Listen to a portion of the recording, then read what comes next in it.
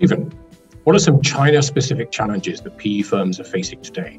How is this impacting compensation and hiring? All the major firms are playing in China and it's getting mature over time. People are accumulating experience. However, if you look at China closely, the investment landscape is still heavily driven by policy change and regulatory framework and macroeconomics of China. And those tends to go up and down over time. And also you have a tendency of overshooting valuation when it's high and also overcorrection when policy is not in favor of investments. So having said that, the base salary and the basic bonus goes up in inflation over time.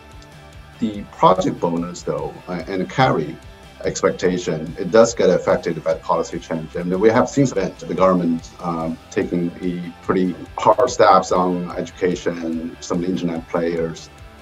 We see that reflected in the sentiment. And then finally, because it takes longer to exit certain investments, and we see it getting challenging to attract talent to move. The mobility has been somewhat subdued because people will stay where they are and wait to see what will happen in the next few years.